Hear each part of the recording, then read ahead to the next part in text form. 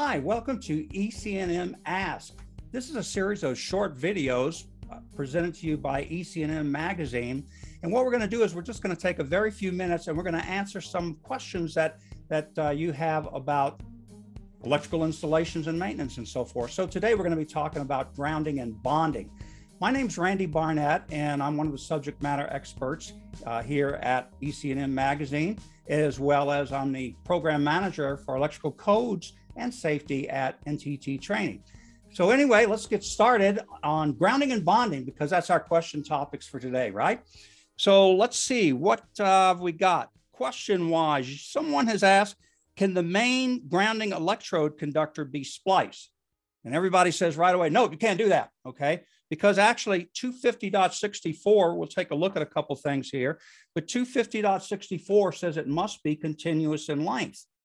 All right, so I can't splice it. However, you better read that section, because it also references us to some other sections that says, you know what? Well, think about it without even reading it. Just think about it. If I need to, let's say, bond to a water pipe. So I'm going to use my water pipe as my grounding electrode because it meets the requirements of Article 250 for being part of my grounding electrode system. So I need to connect to that. I'm not going to go out in the yard with my grounding electrode conductor and dig down to my water pipe and try and connect to it. I'm going to connect to it probably in my house somewhere, right? Or in my building. And so what have I done? I have now terminated that grounding electrode conductor, connected it to a piece of water pipe that's going to extend out to my grounding electrode system. So I am allowed to do that. Okay. So hopefully that answers that question for you then. Let's see. And that other reference is 250.68C. So 250.68C talks about terminating that grounding electrode conductor. Oh, this is a good one. This is a question that seems to confuse people a lot of times. Can you please go over 3-pole versus 4-pole ATS switch grounding? First of all, let's go back to Article 100 real quick and look at the definition for a separately derived system. So back into the 2020 code, separately derived system. Got to know my ABCs. There it is. An electrical source other than a service having no direct connection to circuit conductors of any other electrical source other than those established by grounding and bonding connection. So we bond enclosures together and so forth. So a separately derived system, maybe a good example then is a transformer. Let's say a generator would probably be a better example. So I have my service comes in, and of course it brings in the ungrounded phase conductors, goes to an automatic transfer switch, and then goes out to my loads. In the event that I lose the service, I have my emergency generator, standby generator that kicks in, and the switch throws over from the utility over to the generator, and now my generator supplies my loads.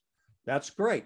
The question is on grounding that generator is, do I switch that neutral? You see, I have two options.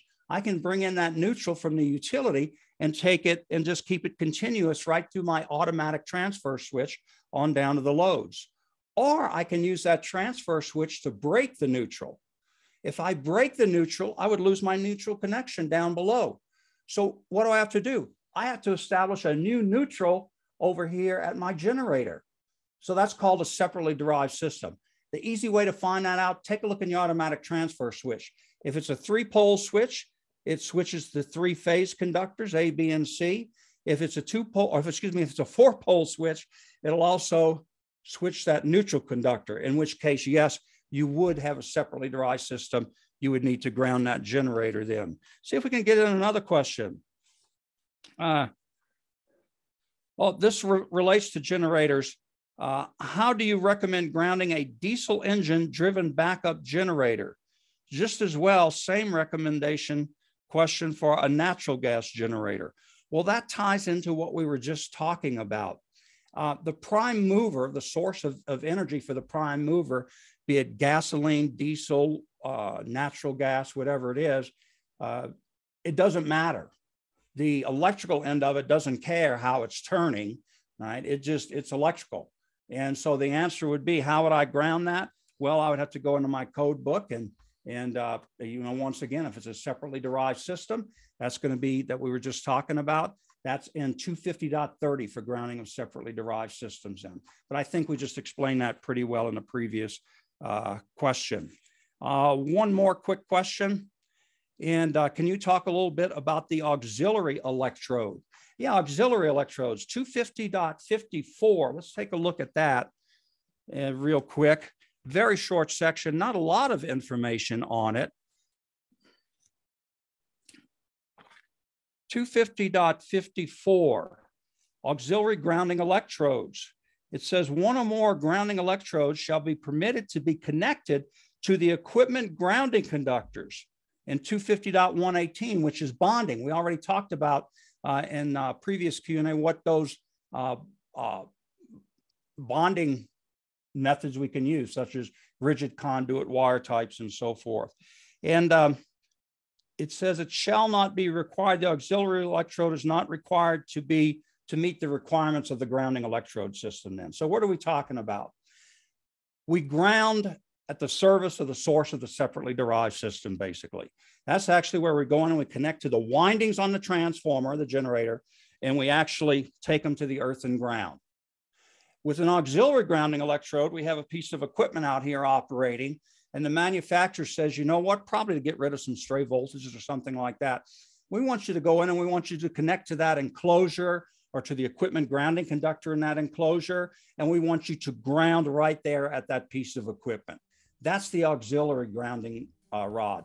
And so the auxiliary grounding electrode is not connected to the grounding electrode system. It's not part of the grounding electrode system. Anyway, that's all the time we got for today. This is, once again, EC&M Asks. You got questions, we try and get them answered for you here as one of the SMEs at EC&M Magazine, which is part of the Endeavor business portfolio of publications. And be safe. We'll see you next time.